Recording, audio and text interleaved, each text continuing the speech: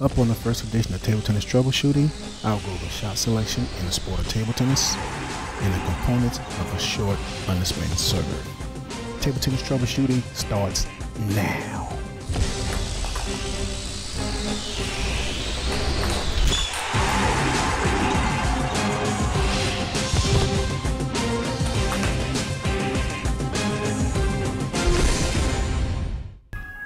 Welcome to Table Tennis Troubleshooting, where I'll talk all aspects of improving in the sport of table tennis. My name is Brian Pace. What shot to play is the reason table tennis is a very complex sport. And the biggest obstacle to playing any shot is the thought process behind the shot selection. Fine, you've taken a forehand loop down the line, but what is the thought process behind that shot selection? That is so intricate that we're going to start this very first episode off with a very high-level concept, and that is shot selection. Pause it. Based on the position of the player on the near side, what shot selection would you take? A, forehand loop to the forehand. B, forehand loop to the backhand. Or C, forehand loop to the middle. Now, let's take a look at that clip in real time.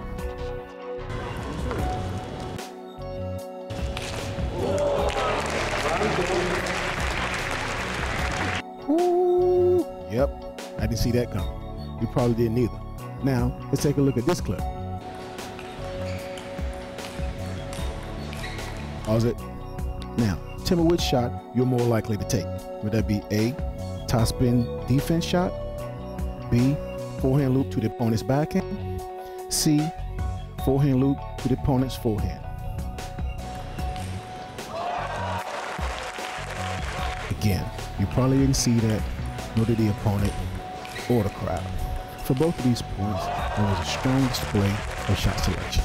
This is the single most important factor to consider with playing any shot.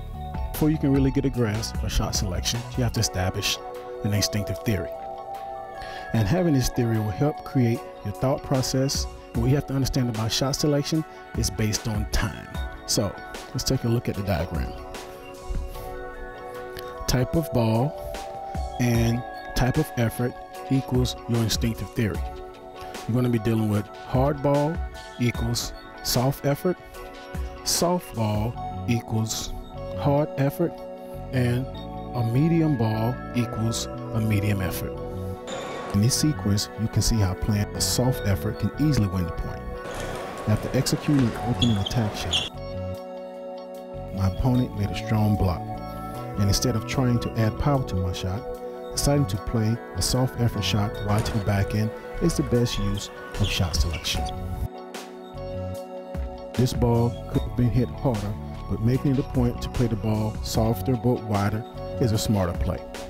Where players who encounter problems in this situation is trying to add a hard effort over top of a hard ball. And in these cases, you'll see many unforced errors. Look, the fact that the ball is hit hard limits your ability to load power, and it also limits your ability to unload power. So the entry level shot is to take the hard effort and actually apply good placement. And in time, you'll be able to turn this shot into a shot that has power.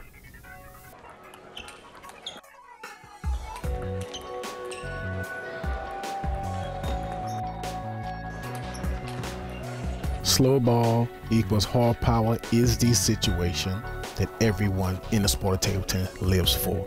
This is the slam dunk, the home run, the knockout blow. This is the shot that defines a player.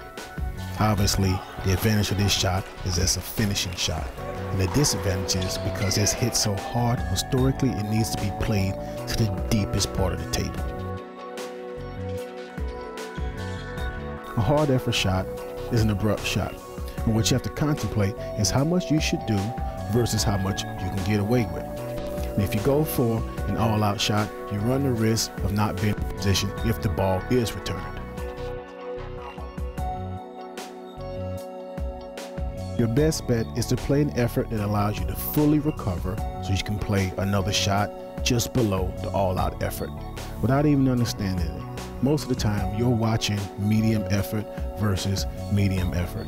In fact, if you look at any match, at 75% of your perceived effort, you're winning 75% of the points in each game. So this is the effort that wins the match. So what you have to look at is there's 100% of speed that's on the ball. You're responsible for 50%. The opponent is responsible for 50%. And if you keep that same amount of pressure on the ball, you don't allow your opponent to actually open up and play a bigger shot. And what they'll have to do, if they want to play more power, they'll have to violate their stroke system to get more power. That's risky. Or they end up backing to create more time to hit a bigger stroke. And that time deficit gives you an opportunity to create more power.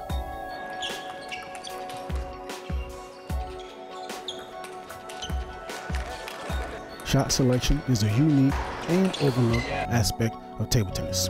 And if you're able to implement this concept, you'll find making a decision for any given shot more effortless. And the hidden agenda. The hidden agenda is to become a better player versus just playing better. Don't you just hate it when a person says, you're playing better? That's not good enough. You want to be a better player, and shot selection is the way.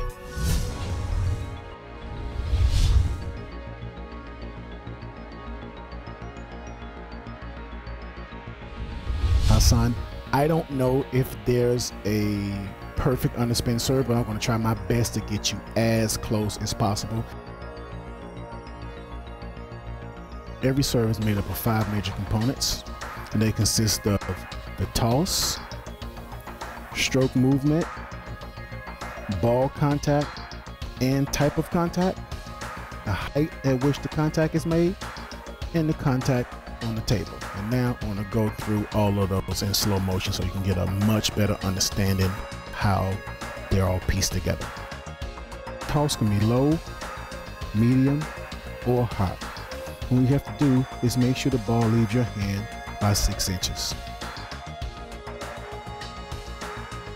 Stroke movement is when you start to commit to the ball to make spin, and at this point the racket is starting to turn horizontal.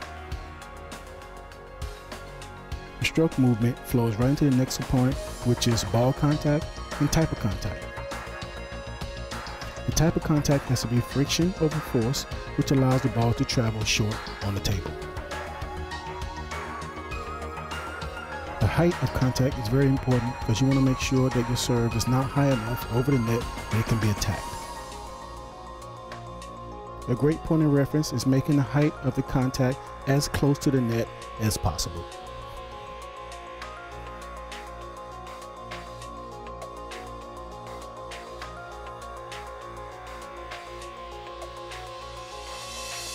The last component is contact on the table, which should be near the middle of the table. This will secure that the serve does not go deep if you have made friction over force the type of contact. Well, Hassan, I hope this information gives you insight into the fine art of serving.